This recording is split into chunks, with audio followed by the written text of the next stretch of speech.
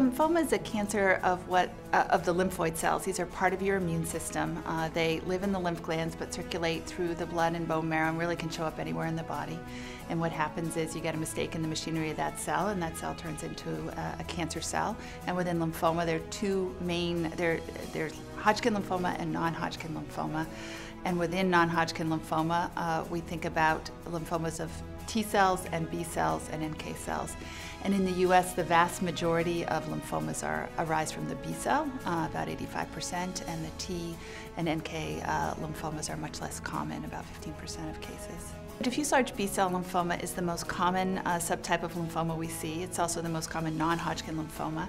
It is a fast-growing lymphoma, and the description means when you look under the microscope, the cells are spread out across the slide in a diffuse manner, which means they just kind of percolate across the entire cell. They're not in a round or nodular configuration, and they are large B cells, so it's really a descriptive title, diffuse large B-cell lymphoma. And it is a fast-growing lymphoma that typically progresses over months, and it's typically treated with combination chemotherapy in conjunction with rituximab, which is a drug that targets CD20, which is a protein on the surface of B cells.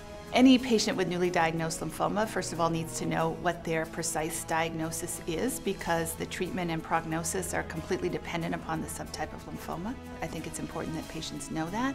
And then I think they need to know about their treatment options and how effective those treatment options are, and what typically one would expect in terms of side effects and how to deal with those. As with any lymphoma, the biopsy is absolutely critical. So we need to get a piece of tissue to send to our pathologists who look under the microscope. They look at the individual cells, and then they look at the architecture of the way the piece of tissue looks. And then they do special stains that highlight proteins on and in the tumor cells. Sometimes they do some very fancy tests, including what we call molecular diagnostics to look for chromosomal abnormalities or very specialized testing. They put all that information together and they come up with a diagnosis. If you get too small a piece of tissue, you're not going to have that architecture, as much information as you need, so we typically need to get a piece of lymph node. My lymphoma journey began in 2009 when I was diagnosed with primary mediastinal diffuse large B-cell lymphoma.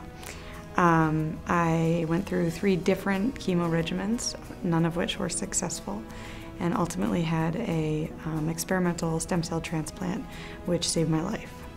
It wasn't hard for me to find information about lymphoma when I was first diagnosed, but it was difficult for me to find information about people who were my age with my disease type.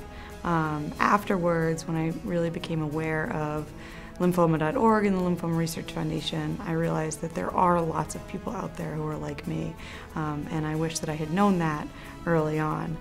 I would definitely recommend that patients visit lymphoma.org because it contains disease-specific information, and I think for many patients when they get a diagnosis of lymphoma, there's this thought that it's one disease. Well, it's really more than 50 different subtypes of lymphoma, and the treatment, prognosis, everything about that disease is very dependent on what subtype of lymphoma a patient has.